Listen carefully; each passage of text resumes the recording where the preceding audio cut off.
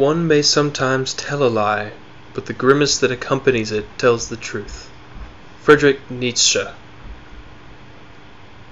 Nietzsche.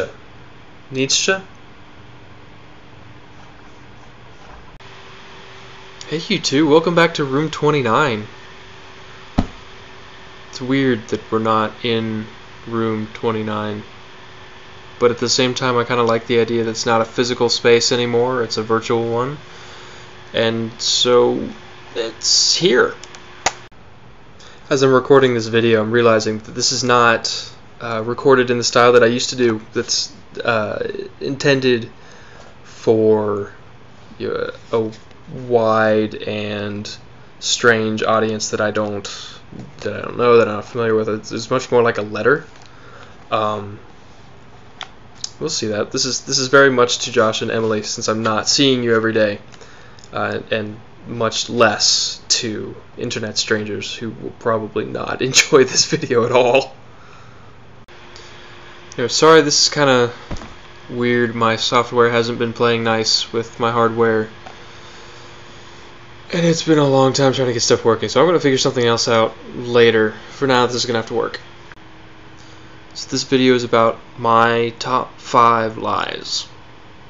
Number 5, I have read and agreed to the terms and conditions. Most people probably don't feel bad about this one. I'm a little frustrated by it because I would actually like to know what I'm agreeing to. But I don't have time to play lawyer every time I install something or sign up for a service, and I don't like signing things I haven't read because I know I'm liable to them regardless, and most of the time it's not important. It's stuff I could have assumed was in there. It's nothing but unordinary, but sometimes it's binding arbitration, and I don't want to find out later that I've agreed to something that I wouldn't have wanted to agree to. Lie number 4 is much less silly, but not at all unique to me, and it is that I'm fine. On one hand, it's because when people ask, "How are you?" 95% of the time, they're not asking how you are, they're saying hi.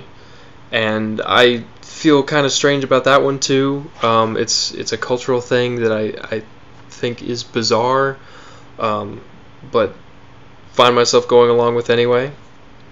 Because I don't really want to stop somebody from saying hi and say, "My day is bad," or "I've been going through tough stuff," because the only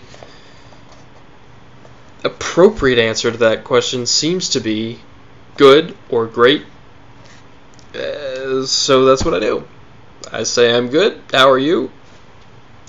In other words, hi, and move on.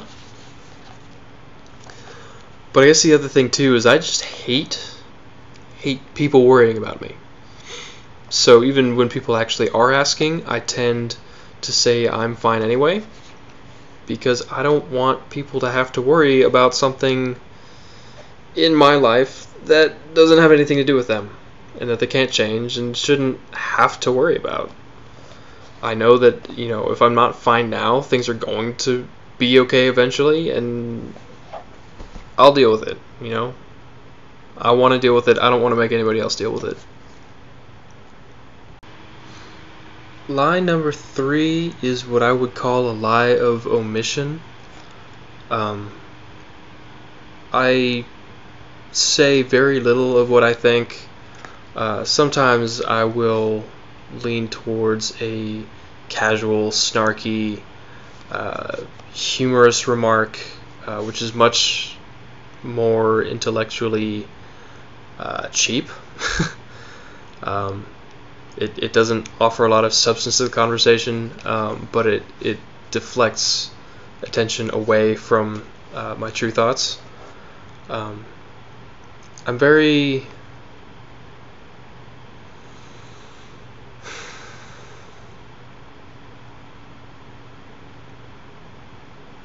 I can be very private even when I'm pretending not to be, and sometimes I will have things that sometimes I'll want to say things to people, but will choose not to and I'm not entirely sure what those reasons are. If it's appreciation for a person, I try to make myself say those things. A lot of times it's aggravation with a person, and in those cases I think it's better usually to just take a step back, calm down a bit first. I think a lot of those times I'm taking something too personally, or whatever, but I definitely tend to lean towards not saying something over saying something, no matter however true, that I might regret or that might embarrass me.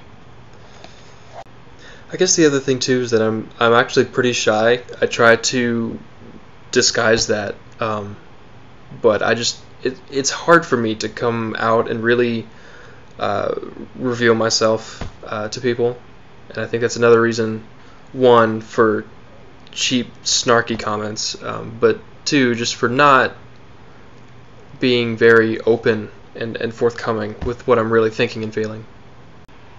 Lie number 2 is actually one of my favorite lies, and that's the lie of confidence.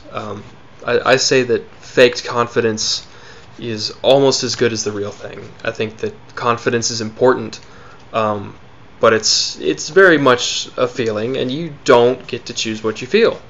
And if you're not feeling confident, at least in a social situation, pretending you are will work pretty much just as well. And in time, that faked confidence can become real confidence, and if it works, you'll find out that, hey, I'm not as awkward as I thought I was. Social situations are much more manageable than I thought they were. And if it's self-confidence, then it's people are much more accepting of me than I was afraid they would be. Faking confidence does not work so well if you are a doctor or a statistician. My last lie is the lies I tell myself and the lies we tell ourselves, and I think that they are the most dangerous, but they're also the hardest to identify. So I won't be any more specific here.